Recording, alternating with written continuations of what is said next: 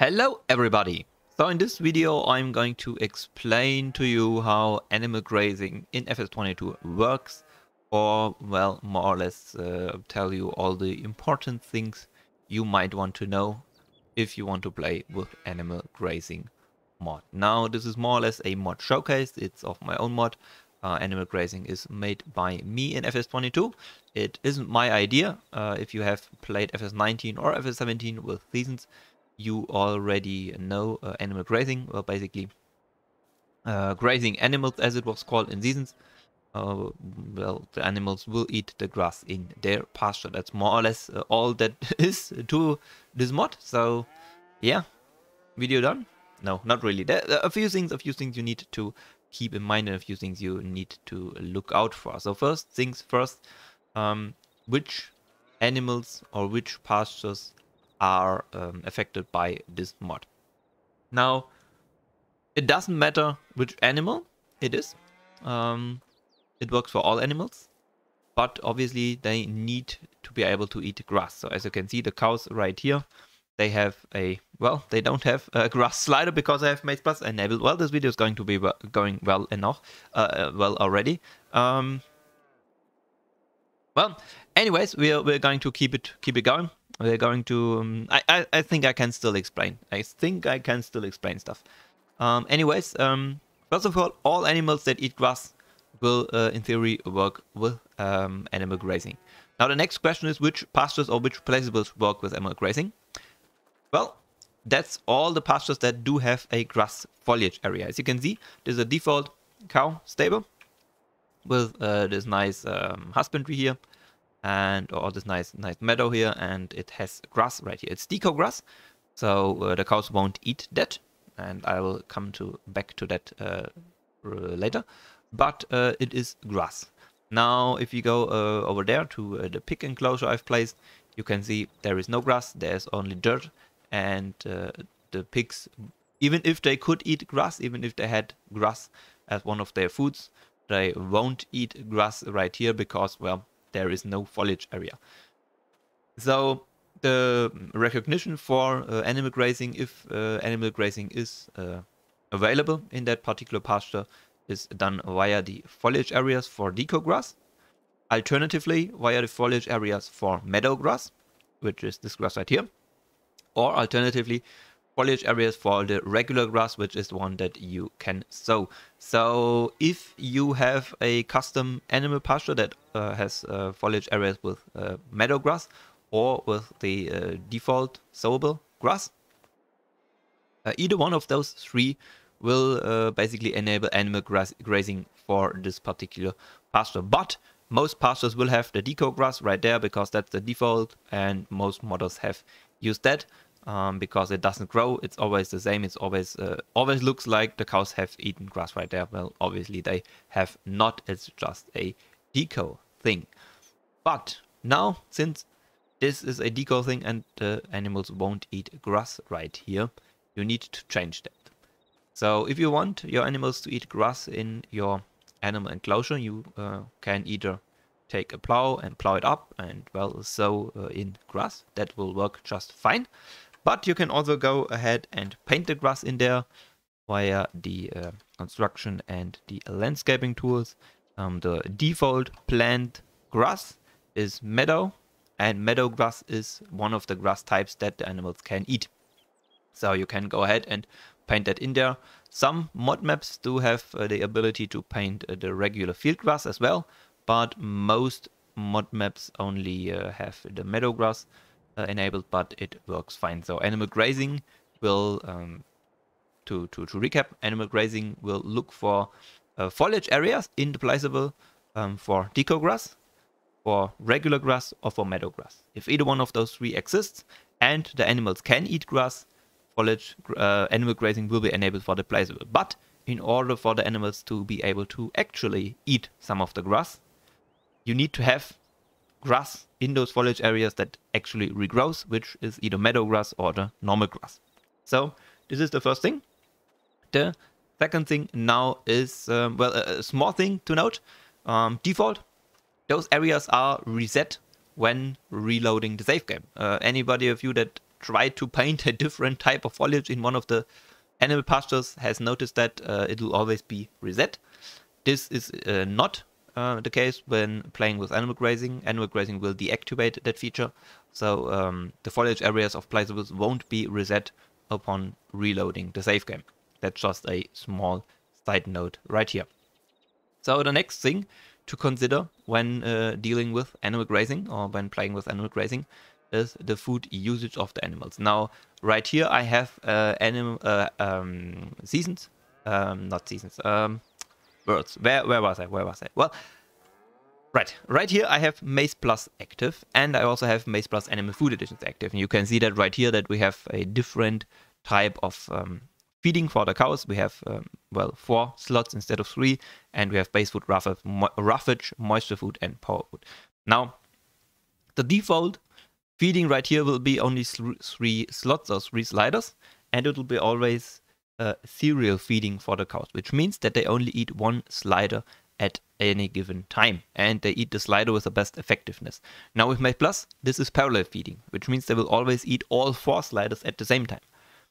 But as I said, if you play with default only, you will have cereal feeding, and if you want, if you play default only, you have very little food consumption. The cows will eat almost nothing, which means that this small enclosure here with 15 cows in it will have enough grass to feed them all year round and not ever run out. Also, it will probably regrow faster than they can eat it. This, of course, isn't very realistic, but if you want to play it that way, you obviously can. But if you want to play realistic, you should play with some sort of mod that adjusts the feeding. Well, obviously, I'm going to recommend to play with MaizePlus and Animal Food Editions, since, well, obviously that's one of our mods. But if you want to play with a map that has adjusted feeding in it, or if there's any other mod that adjusts feeding, it'll work just fine with that. Animal Grazing doesn't require MaizePlus, but it'll work fine with MaizePlus, and it is made with MaizePlus in mind. But as I said, it'll work fine without it. This was very important to me because I don't want people to force to play with MaizePlus if they don't want to, just for the Animal Grazing feature. Now, with that in mind, obviously, if you play all default, you never ever need to change pastures. You never ever need to move your animals around or anything like that. You never ever need to feed anything else like hay or anything to your animals. You can just put them on the pasture and they will always be fed. Obviously, default, the grass will only have 40% effectiveness, so the production rate or whatever won't be as high, but it's basically a completely hands-off thing then. But if you want to play somewhat realistically with MaizePlus, or even really realistically in terms of food usage with MaizePlus and Animal Food Editions, or if you want to adjust the feeding yourself with Animal Food Editions, where you can adjust the feeding in the XML to whatever you want it to be, you can obviously play in a way that you need to change pastures because, well, they will eat all the grass, and if no grass is left, you can move them to a different pasture and stuff like that.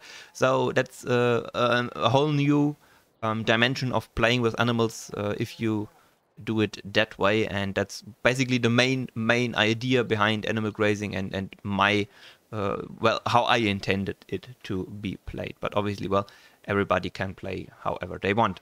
Now, another thing is the way the Animal Grazing works. So there's grass right here, and you can see it's not the same as well, outside here. It's 1 layer less. So if you know growth status, well, grass will grow 1 layer at a time, and grazing works basically in reverse. It'll remove 1 layer at a time. Now, grazing itself is going to be activated at each full hour. So each hourly change, grazing is activated. Now, grazing will only be able to eat 1 layer or 1 growth stage of grass any day. So as soon as midnight happens, it'll reset, and it can eat another layer for the day, but it won't eat more than 1 layer per day, because otherwise it could eat all the grass that is there, fill it in the feeding trough, and, well, no grass would be left. It would be all in the feeding trough, and that's not really realistic. I wanted it in a way that the grass will disappear over time on a meadow, and not, well, basically overnight. So, obviously, that has a few drawbacks. For example, if the cows eat a lot, like right here, small pasture, lot of cows, adjusted feeding with high food usage, the cows would starve. Well, I don't want the cows to starve, so there's another rule. The rule is the 25% rule. Basically, if the trough is less than 25%, it'll fill or it'll keep these 25%, which means, well, basically, I need to take a step back and I need to explain another thing. The amount of grass in any given pasture is calculated by the amount of the actual grass. If you take a mower and you mow down the grass, you'll have a certain amount of grass that is on the swath, and you have a certain amount of grass in your forage wagon if you load it and so on. And the same numbers apply for the animal grazing. But of course, if the animals eat one layer at a time, they don't eat the same amount of grass as if you would mow this area. So it's obviously divided by the layers. So if the cows eat all the layers of grass, it would be the same as if the area was mowed. Now, you can't do any fertilizing or anything like that. That isn't a part of grazing. That doesn't calculate because I don't think it makes any sense.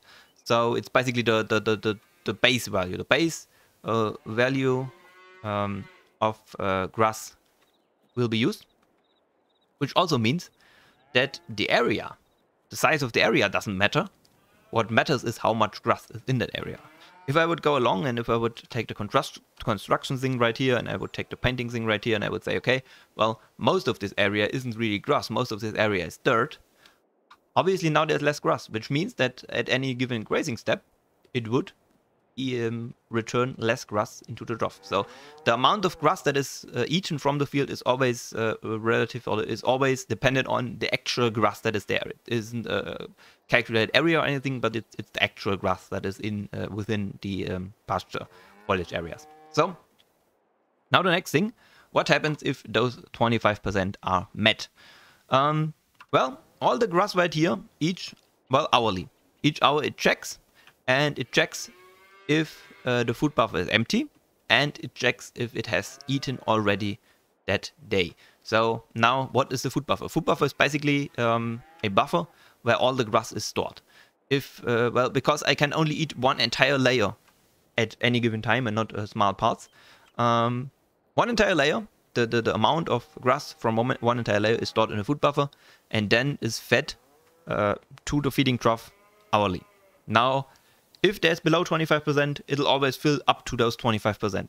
And if the entire food buffer is those 25% or less, it'll obviously fill the entire food buffer, so the entire food buffer will be empty. But if the food buffer is more than those 25%, then it'll fill the amount of food used per hour within that hour. So that means that if the cows only eat grass, the food feeding trough will always be 25% full because they will always eat the same amount as gets refilled.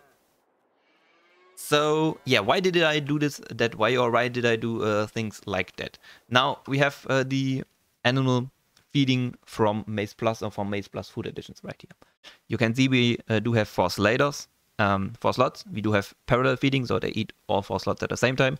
We do have increased food usage, so we have basically realistic food usage per month right here, which is a lot of food, which means that this small pasture we have right there for 15 cows doesn't really feed them all that long. So we also have a special thing with MaizePlus and MaizePlus Animal Food Editions. We have it in a way that grass only will feed all 4 sliders, I think all 4 sliders. Maybe it doesn't feed the roughest slider, so you have to feed hay. I'm actually not sure right now. Well, I'm great at making tutorials, right? I'm great at showcasing a mod if I don't really know anything about it. Yeah, well, no, I think it fills 3 out of 4. I think. Or maybe 4 out of 4. Anyways, it'll fill more of those sliders, which means... well, no. That's not the right way to explain it. I need to explain it another way. If you don't feed anything else, only the grass, it'll fill all of the sliders. It'll fill the same amount as they eat. It'll always stay at 25%. But if you now add hay, for example, or base food, or well, I think hay is I don't know. I think hay is in roughage and base food is silage.